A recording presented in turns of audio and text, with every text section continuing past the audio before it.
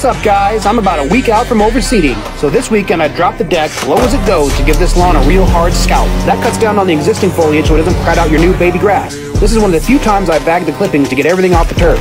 Next, I go over my lawn with a handheld or electric dethatcher.